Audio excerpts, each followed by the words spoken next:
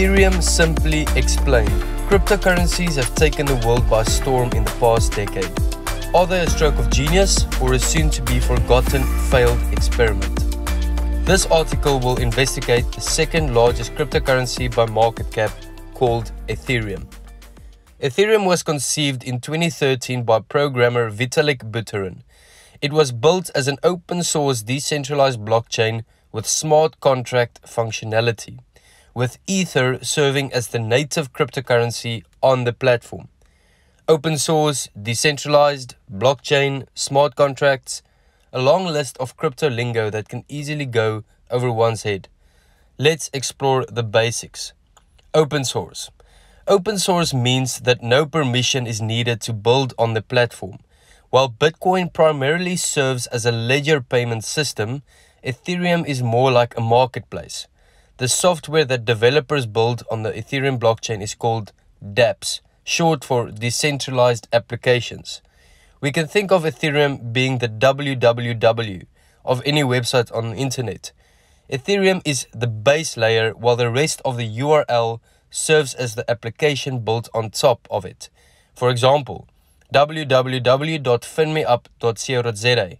The www serves as the Ethereum.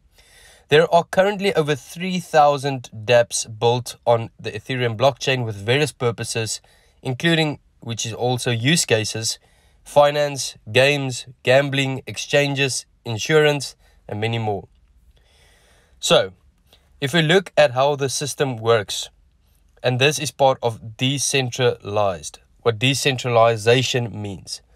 Before cryptocurrency, the only way to use money digitally was through an intermediate bank. The money was government issued and controlled.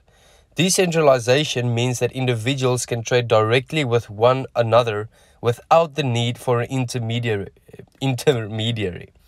Connecting directly to one another is called a peer-to-peer network. Each transaction is validated and confirmed by the entire global network.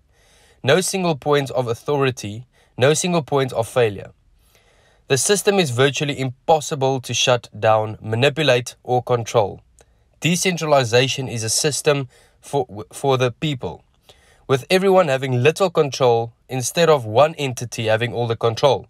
And this is also part of the discussion whether, Facebook will control the metaverse, because they are completely not decentralized, and people want decentralization.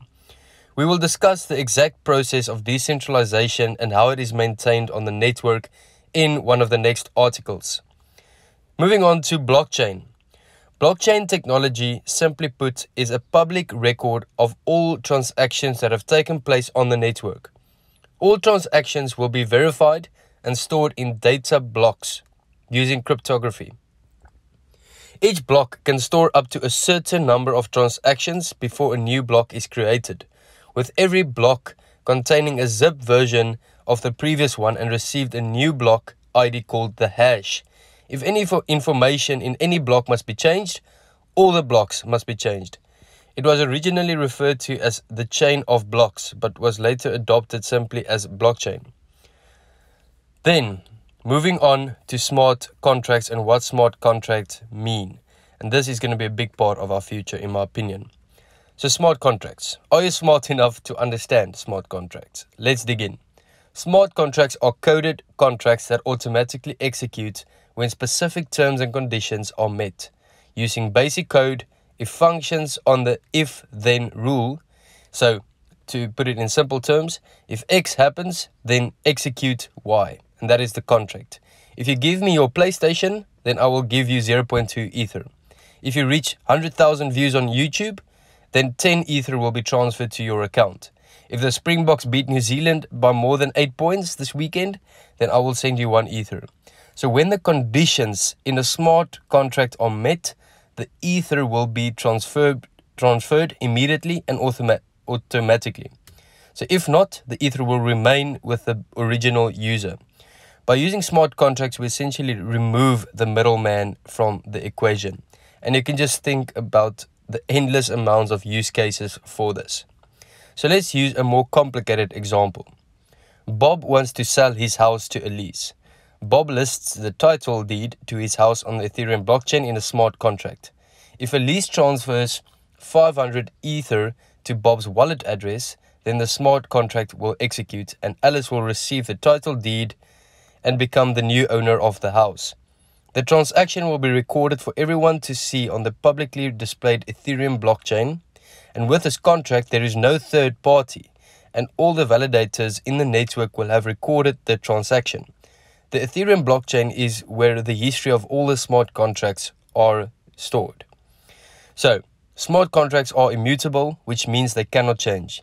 The rules are set. In the case where a mistake was made on the original, we can simply create a new smart contract with new terms, including scrapping the old ones. The benefits are clear. We have coded financial agreements that nobody can argue, that don't change, that don't need an intermediary, and that everybody has access to via a public blockchain. So essentially, if we think of all the use cases, it is amazing. So let's look at the closing remarks. So in conclusion, Ethereum is an open source, decentralized blockchain with smart contract functionality. While the future of cryptocurrencies is unclear, Ethereum's potential in this space cannot be underestimated. In the next article, we will discuss the structure of decentralized Ethereum blockchain, as well as Ethereum 2 that is approaching. Overall, personally, I own Ethereum and I own a lot of Ethereum. It is still early and it still carries a lot of risk. So do your own due diligence. Hopefully this video explained Ethereum to you. Please join the FinMe App community. The link is in the description. We've got the new app launching soon and it's going to be incredible. We'll educate you all about investing, cryptocurrencies, finance, personal finance, including credit, loan, insurance, all of that. So essentially that you can become the boss of your own finances. And our mission to you is to clear the way to financial independence. And we'll do everything we can to make that happen. So generally, we like Ethereum, we like the possibilities and the possible use cases. Some say it's like the internet in the early days. Nobody knew how it was going to look like, including e-commerce, and yet look where we are today. So it's exciting, it's early. Let us know what you think of Ethereum. Do you own Ethereum or not? Hope this helped. Cheers.